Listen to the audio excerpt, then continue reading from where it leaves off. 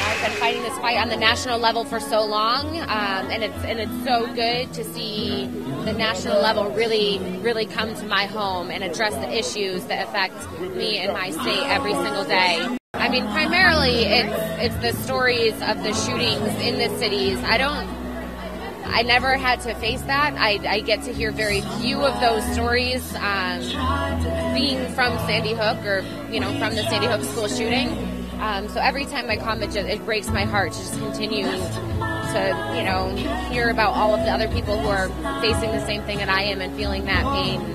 Honestly, I didn't expect it, but if there's anyone to take on the gun lobby, it's Hillary Clinton.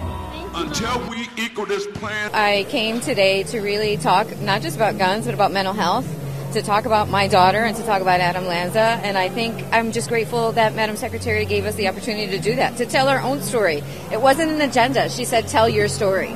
I think of it as the beginning of, like, when we had Mothers Against Drunk Drivers, or the beginning of the Civil Rights Movement. It's the beginning of a movement. It's not going to happen today. Might not happen next year, but it'll happen between the next 10 and 20. And I'm so grateful. I want my son to see that his parents were a part of love winning.